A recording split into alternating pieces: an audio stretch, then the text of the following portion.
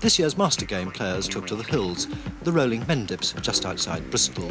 The players all came from the very top flight of world chess. Hills that echoed to the sounds of grinding brains, grunts of frustration, and even the occasional cry of very real anguish. These then are the players in Group A.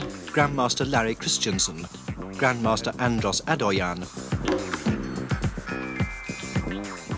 Nigel Short, Grandmaster Hans-Joachim Hecht. This is what they're going to be playing for, the Master Game trophy and a first prize of £2,500.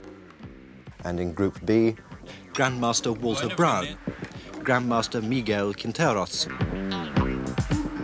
Grandmaster Raymond Keene, Eric Lobron. We've got a very good group of young players this time.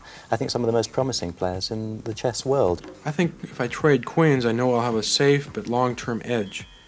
And in this kind of tournament, you always play for the sure thing. Well, this is the Battle of the Giants in this round. Let's join it and see how it goes. Is that true? Will he be satisfied with the draw? Or shall I play for wins? Now what do I do? Hey, but there's a trap. Nah, he wouldn't fall into it. Oh, he's in time pressure, but nah, miracles don't happen. This is called the Schliemann counter gambit. It's promising all sorts of exciting things later in this game because this is certainly Black's sharpest move to the Lopez. Black really trying to bust open the position in the center. Oh my god, I have a lot of problems. But I should play Queen d6 anyway. My only move, Queen d6.